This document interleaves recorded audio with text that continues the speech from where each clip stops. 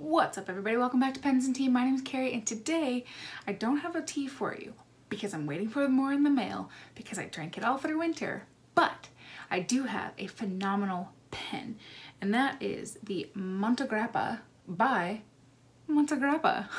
It's a very fitting name, I think. This is a new pen. It's one I have never used before and it's one, to be honest, I didn't even know existed. This one was not on my radar at all. It is a built-in piston pen too. So there's no like cartridge converter, there's no nothing. It's built into the pen and is activated obviously by the piston knob. So this beauty right here is kind of Montegrappa's more of an entry-level pen. So it's $400 American, so US dollars. I have never seen it in retail sections, but I know you can get it on Montegrappa's site. This pen was awesomely lent to me or provided to me by Brian. He works for Montegrappa and Aurora. Most of you will probably know him from Instagram as NY Pen Guy, and he does travel a lot to different pen shows, so you've probably met him there as well if you've been lucky enough to get to go to one.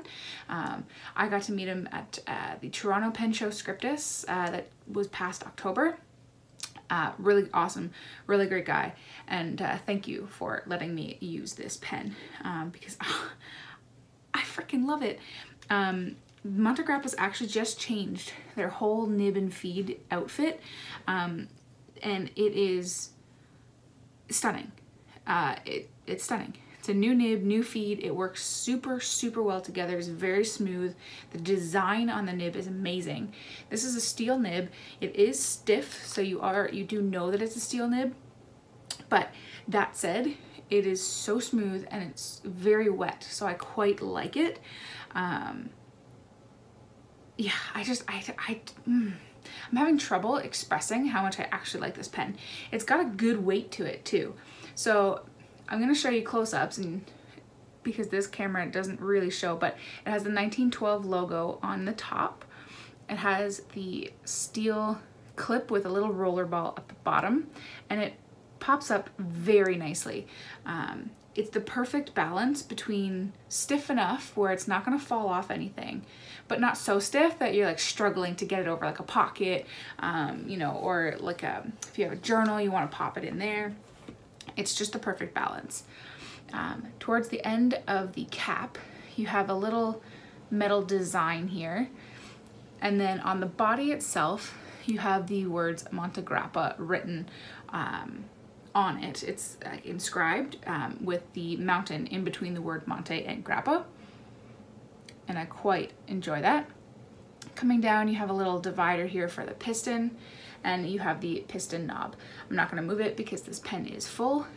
It's like I said, it's a built-in piston, but what's super cool is that it comes to a dead stop, so you can't over twist it, and it actually clicks when you twist. So you definitely know that you're filling it, and you definitely know when you come to a stop because it won't let you overturn it, which is super awesome because then you're not gonna break it. And then at the very bottom, you can kind of see, hey, there you are. You can see that metal. I do apologize, by the way, if you hear any clicking in the background. Today is day 2 of an ice storm that we're having right now. And yes, ice storm, it is April 14th. What day is it? Yeah, April 14th. And it's still an ice storm. And we're expecting more tomorrow. Hashtag Canada. So this is a screw top. You pull that off. You do have metal threads with a relatively noticeable step, but the grip section for me is large enough. And when I do have my thumb here, I feel it, but it doesn't bother me. So if you do hold your pen really far back, it might not be the greatest because you do feel it. But if you hold your grip where like the actual grip section is, then I think you will be okay. Because like I said, I do have my thumb back here quite often and I don't notice a difference. there is a slight step up towards the nib and the feed, and then of course the nib and the feed themselves.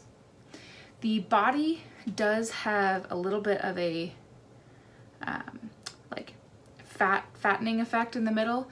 So it is a cigar shape, but it gets a little bit fatter in the middle, which fits actually really nicely into my hand. It's got really good weight.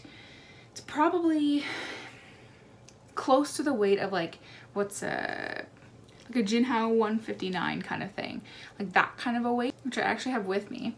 So there's this pen, and then there's the Jinhao 159. So it's relatively close. With the cap on it, the Jinhao weighs more, but it fits quite nicely in my hand. You can post. It doesn't post super, super deep, and it's not like super, like it won't, like if you flick your pen, the cap will come off. But for the average writing session, it'll be just fine. It backweights it for me because the cap itself like rests just on my, like the crook of my hand here. So it does backweight it a little bit. And this pen is plenty large enough where I don't need to post, but you can if you want to. It just adds more weight to the back end. This pen is also solidly built. I have no concerns whatsoever that this would ever break, which to me is paramount with pens, especially now that, you know, I'm getting further into my pen hobby. I'm starting to travel with them. I don't want them to break, and I don't have any fear that this will. So in my opinion, it's another winner. It's another solidly built pen from Montegrappa. I absolutely love it. I would recommend it, but what I love even more than the feel of this pen is how this pen writes. So let's jump into that.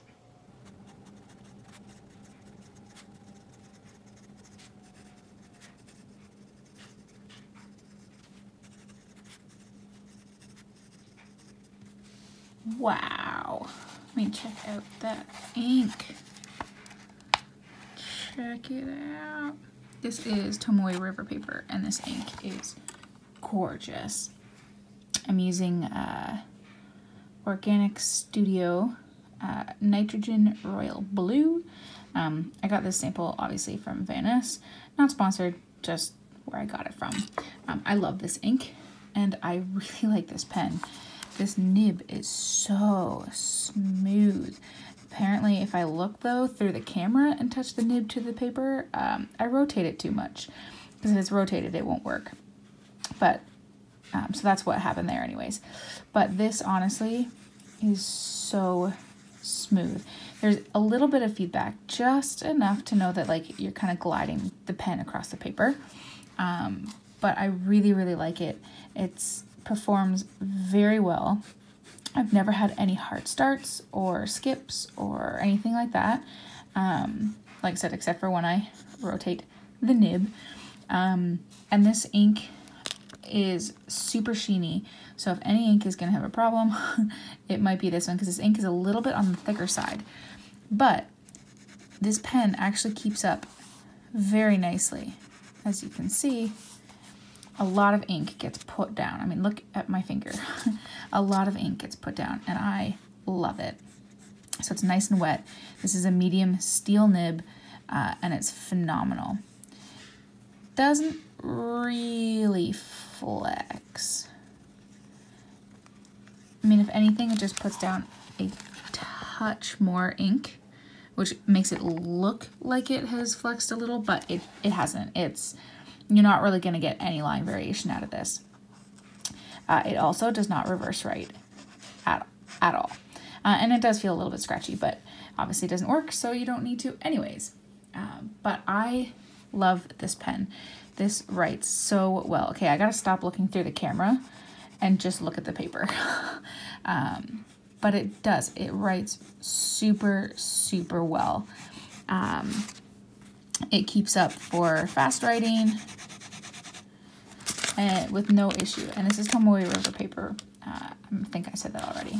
So would I recommend this pen? Yes, absolutely.